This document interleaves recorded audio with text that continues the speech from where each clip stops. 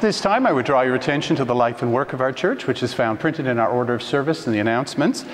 First, of course, is a warm welcome to all who are joining with us on this snowy Sunday morning, which is something I never expected to say the week after Easter, when Easter is late.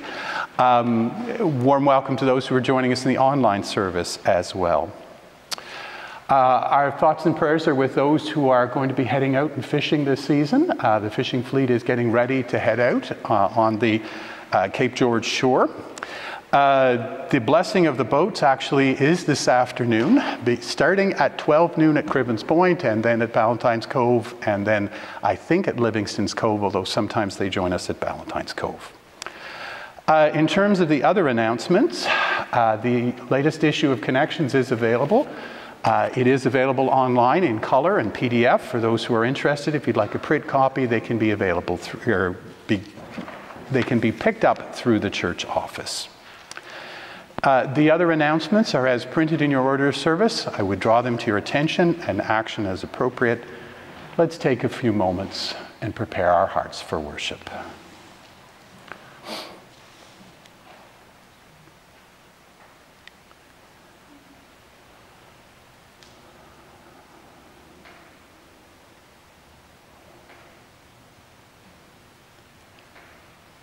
Please join with me in our call to worship.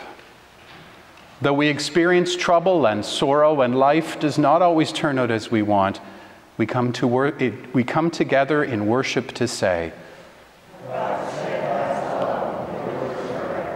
though life is complicated and unpredictable, ever-changing and ever-challenging, we come together as God's people to proclaim,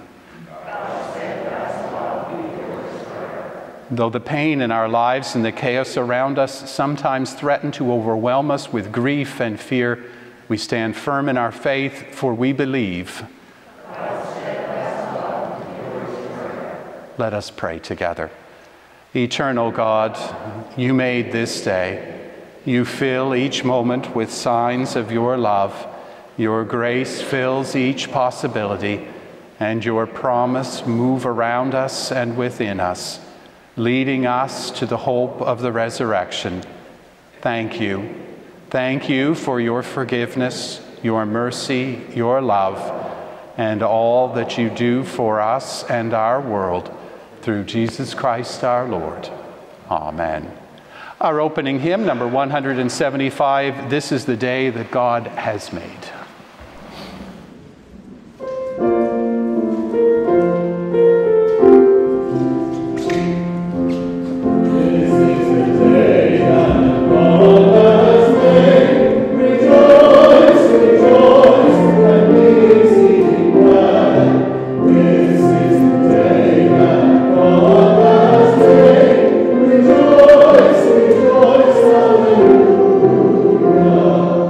Christ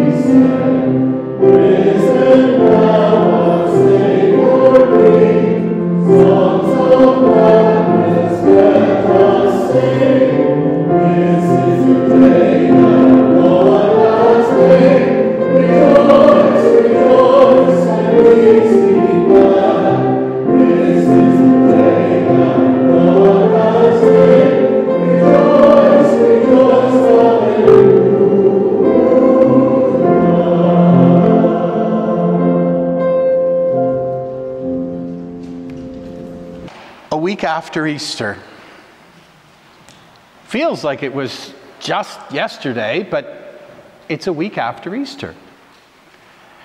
And as we read our scripture lessons and as we consider what it means for us to be a week and more after Easter celebration, we come to understand that what the disciples have to do and what we have to do is actually open our eyes and our hearts to what God is doing through Jesus. To be able to see for ourselves God at work in the world. And that may seem daunting because sometimes we just don't know. But the truth is that faith allows us sometimes to see what we don't expect to see and be surprised at God's work amongst us. Now, as an illustration, I brought my little plaque here this morning, and it doesn't look like anything. Well, partially because I got it turned upside down. It doesn't really look like anything. It just looks like, well, there's some random bits here, and it doesn't seem to mean anything. But as soon as somebody points out that that's a J, I don't know if I can get it, then that's an E. Oh, then you start to see, oh, there's an S, and there's a U, and there's an S. And instead of looking at this, you start looking at what's behind it, and you start to see that, hey, that spells out, what does it spell out? Jesus. That's right. And you know the interesting thing? Now that you've seen that, I can go all like this and put it back up, and you see it right away. And that's what faith does for us in the world. It allows us to see God right away. And even if it seems hidden, and even if others can't see, we begin to see God and what God is doing in the world through Jesus. And that way we're able to follow and grow in faith. Let's open our hearts to God as we join together in the prayer that Jesus taught disciples to pray. Our Father, who art in heaven, hallowed be thy name. Thy kingdom come. Thy will be done on earth as it is in heaven. Give us this day our daily bread, and forgive us our trespasses, as we forgive those who trespass against us. And lead us not into temptation, but deliver us from evil. For thine is the kingdom, the power, and the glory, forever and ever. Amen. And invite those who are heading off to children's worship to do so now. Our responsive reading this morning is Psalm 100, found on page 824, and we'll sing refrain number 2.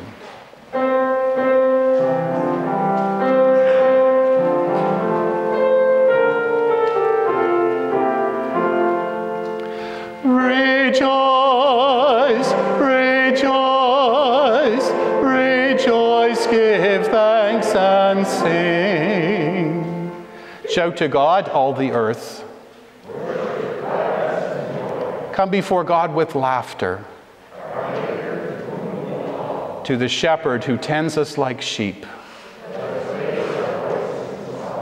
Come to God's gates with thanks.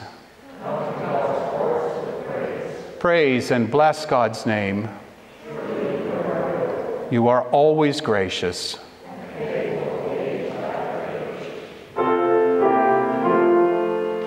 Rejoice, rejoice, rejoice, give thanks and sing. Reading from the Acts of the Apostles. When they had brought them, they had them stand before the council. The high priest questioned the apostles, saying, "We gave you strict orders not to teach in this name, yet here you have filled Jerusalem with your teaching, and you are determined to bring this man's blood on us." But Peter and the apostles answered, "We must obey God rather than any human authority. The God of our ancestors raised up Jesus, whom you had killed by hanging him on a tree. God exalted him at the right hand as leader and savior, so that he might give repentance to Israel and forgiveness of sins. And we are witnesses to these things. and so is the Holy Spirit, whom God has given to those who obey. And reading from the Revelation to John. John, to the 7 churches that are in Asia, grace to you and peace from him who is and who was and who is to come, and from the 7 spirits who are before his throne, and from Jesus Christ, the faithful witness, the firstborn of the dead and the ruler of the kings of the earth. To him who loves us and freed us from our sins by his blood and made us to be a kingdom, priests serving his God and Father, to him be glory and dominion forever and ever. Amen. Look, he is coming with the clouds. Every eye will see him, even those who pierced him. And on his account, all of the tribes of the earth will wail. So it is to be. Amen. I am the Alpha and the Omega, says the Lord God, who is and who was and who is to come, the Almighty. And the Gospel of Jesus according to John. When it was evening on that day, the first day of the week, and the doors of the house where the disciples had met were locked for fear of the Jews, Jesus came and stood among them and said, "Peace be with you." After Jesus said this, he showed them his hands and his side. Then the disciples rejoiced when they saw the Lord. Jesus said to them again, "Peace be with you. As the Father has sent me, so I send you." When he had said this, he breathed on them and said to them, "Receive the Holy Spirit. If you forgive the sins of any, they are forgiven them. If you retain the sins of any, they are retained." But Thomas, who was called the twin, one of the 12, was not with them when Jesus came. So the other disciples told him, "We have seen the Lord." But Thomas said to them, "Unless I see the mark of the nails in his hand, and put my finger in the marks of the nails and my hand in his side, I will not believe." A week later, his disciples were again in the house, and Thomas was with them. Although the doors were shut, Jesus came and stood among them and said, "Peace be with you." Then Jesus said to Thomas, "Put your finger here and see my hands. Reach out your hand and put it in my side. Do not doubt, but believe." Thomas answered him, "My Lord and my God." Jesus said to them, "Have you believed because you have seen me? Blessed are those who have not seen and yet come to believe."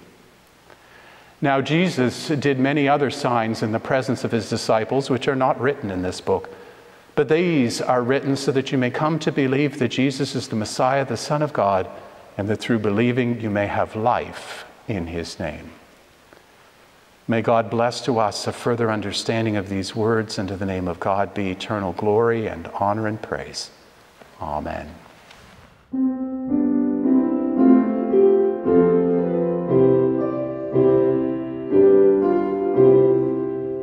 Rejoice, the Lord is King, your risen Lord adore. Rejoice, give thanks and sing and triumph evermore. Lift up your heart, lift up your voice, rejoice again, I say, rejoice.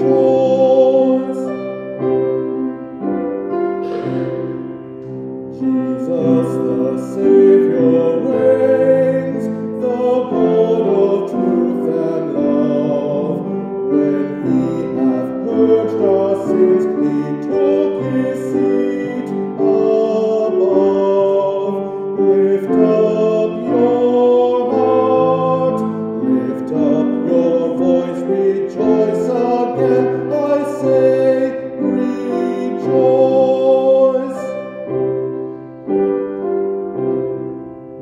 God's kingdom cannot fail, Christ rules o'er earth and heaven.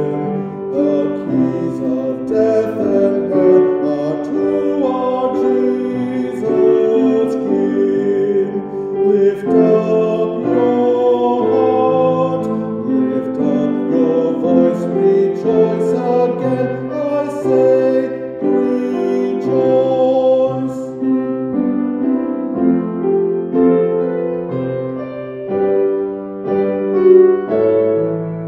Rejoice in glorious hope, for Christ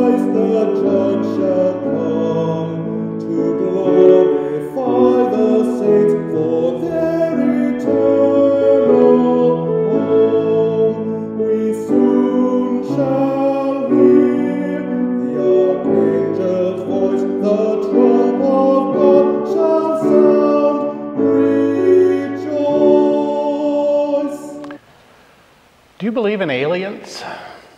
I'll admit that wasn't the question I expected from a passerby a number of years back when I was leaving church, but I went with it and said that no, I don't believe in aliens.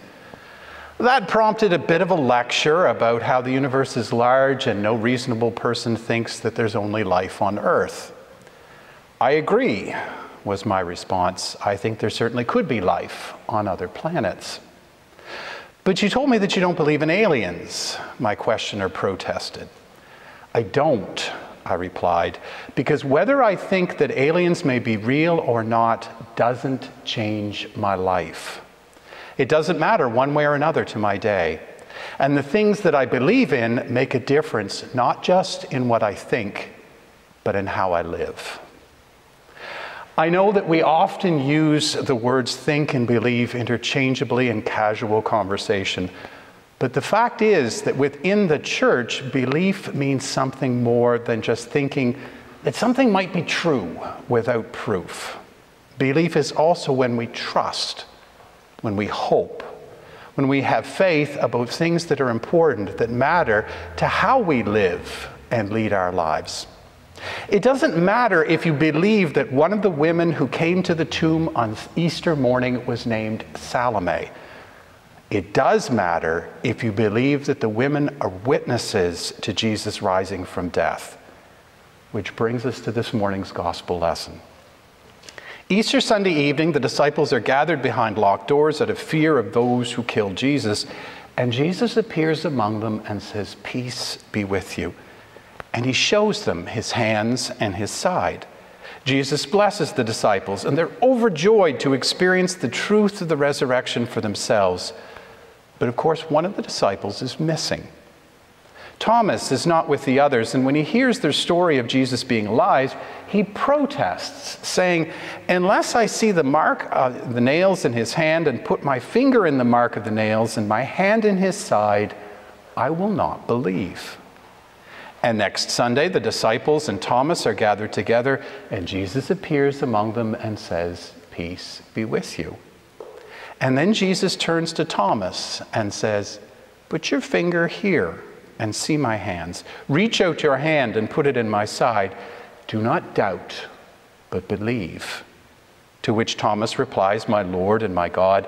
And Jesus questions whether Thomas believes because he has seen, and Jesus blesses those who have heard and believed without seeing for themselves. Now, this gospel lesson is always the story we hear the week after Easter, and I think that's for a very specific reason. Because when we hear that the tomb is empty, when we're told that Jesus, who was dead, is now alive, we're confronted with an unusual, a surprising, and some would say a difficult story to accept, which leads us to consider what it means to believe. Because Thomas doesn't believe when the other disciples tell him they have seen Jesus. He isn't willing to accept, to consider, or to hope that they might be telling the truth. He wants proof. But before we get too down on Thomas and his doubts, I think it's important to note that when Jesus first appears to the disciples, the ones who had seen him suffer and die, after he speaks to him, the scripture is clear that he shows them his hands and his side. Why? Well, quite simply, they need to see that the person appearing to them, it really is Jesus, which they do, and they believe. But Thomas isn't willing to simply accept their witness or to even say, "I need to see myself before I believe." He demands to touch the wounds, to put his hands in those marks before he will consider that Jesus is alive. Which actually brings us to what I think is the good news of our reading, which happens when Jesus appears to the disciples and Thomas. Good news which comes in two parts. The first is that Jesus meets Thomas in his doubts. He doesn't reject Thomas or condemn him for having them. But neither is Jesus willing to overlook Thomas's dismissal of what the other disciples experiences. Jesus comes to him, but questions him about his rejection of what the others said. Now, the second part of the good news is that Thomas doesn't need the proof that he thinks he does in order to believe. Jesus appears, speaks to him, and invites him to touch the wounds, and then the gospel moves directly to Thomas's profession of faith, which suggests that he realizes simply seeing, like the others, that Jesus is in front of him is enough. Now, there is no question that after the encounter in the upper room, the disciples believe that Jesus is alive. There's no question when Jesus meets Thomas that he believes as well. And here I need to make the distinction that I made at the start. The disciples think that Jesus is alive because they see him, but they also believe that he is alive. And I say that they believe because Jesus being alive changes their world. It isn't simply a nice, happy fact, but rather a life-changing experience. Because Jesus is alive, the disciples have hope. Because Jesus is alive, they have a new understanding of the world. Because Jesus is alive, they see the way forward which will lead them from being simply followers of Jesus to being those who tell and share the good news of Jesus' death and resurrection with others. Which is why Thomas answers, "My Lord and my God," after Jesus appears to him. Thomas realizes that the other disciples are telling the truth about Jesus being alive, and he also believes. Thomas makes the connections between what's happened to Jesus and the message Jesus proclaimed in his life. He sees that Jesus is the Savior, the Messiah, the one sent for him to follow. And he also believes that God is at work in Jesus and through Jesus in a way that is unique and cannot be denied. So he makes a profession of faith. He trusts, he hopes, he places his faith in Jesus. In other words, he believes. Now, none of us were in the upper room when Jesus appeared to the disciples. None of us have seen the risen Jesus appearing before us. We can't prove beyond a shadow of a doubt to another person that Jesus is alive. But we can believe. Because as I said earlier, belief isn't about knowing for a fact or having proof that something is true. Belief is about hoping, trusting, and having faith. And we are those who have heard the story of the first disciples who were witnesses to those things. We have heard the stories of those who came later and the witness of the church which carries the good news of Jesus into the world.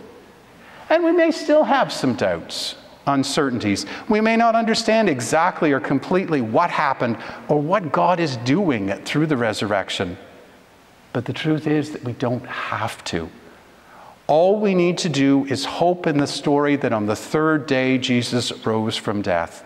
All we need to do is trust in the goodness of God, the love God has for us. Trust that it is greater than anything else. All we need to do is believe and allow that belief to transform our hearts and our hands. Because when we do that, then we are blessed because the good news becomes part of who we are. And we in turn, by living as followers of Jesus and showing the grace and mercy of God in our lives, we in turn become the way in which God blesses our world.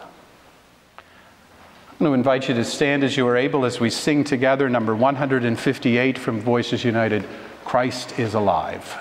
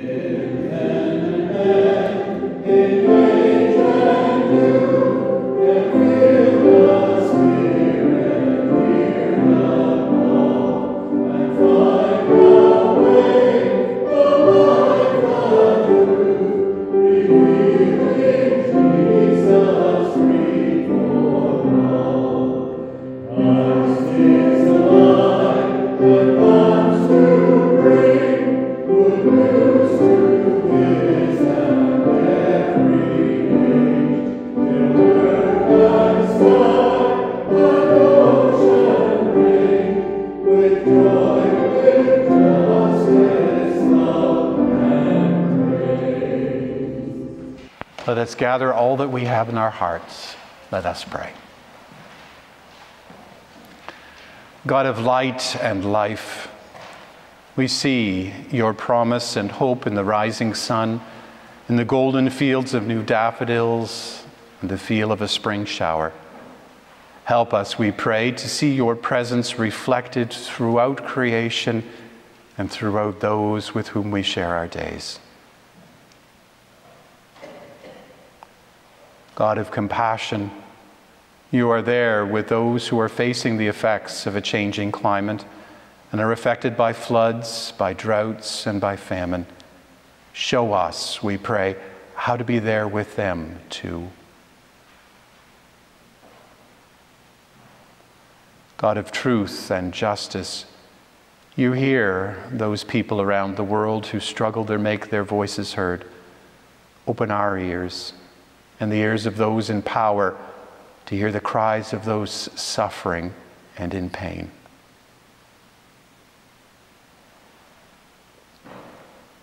God of hope, we see you in people who refuse to give up, who will not lose faith and keep on fighting for your earth and for your people. Lift us so that we may never lose hope either.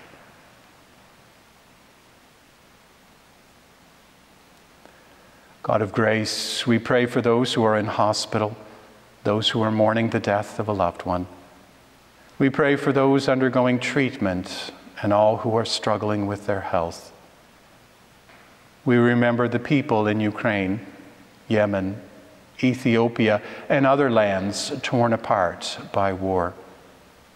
We remember places like Nigeria, South Sudan, and other countries where people are struggling to find enough food for the day. We pray. We pray this day for our world, for our community, for our loved ones and friends, and for ourselves as we continue to pray in the silence.